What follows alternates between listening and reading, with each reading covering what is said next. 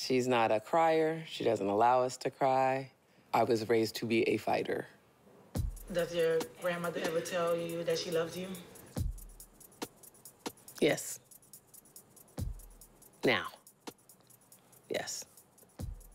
I believe my grandmother tells us she loves us now because we brought it to her attention that sometimes it was questioned. She couldn't believe that it was questioned. She says, love is a verb, and I show it to you. I've been showing it to you for 86 years. When you look back now, like, what do you think her love looks like?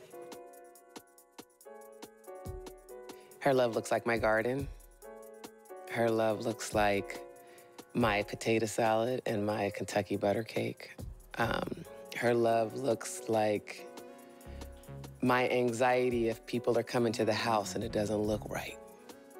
And her love is reminding me of my mother's sacrifice and how hard she works and how proud she is. Even though she may not convey it to my mother, I feel my mother doesn't know as much as my grandmother tells me, but I feel like I'm a vessel for her.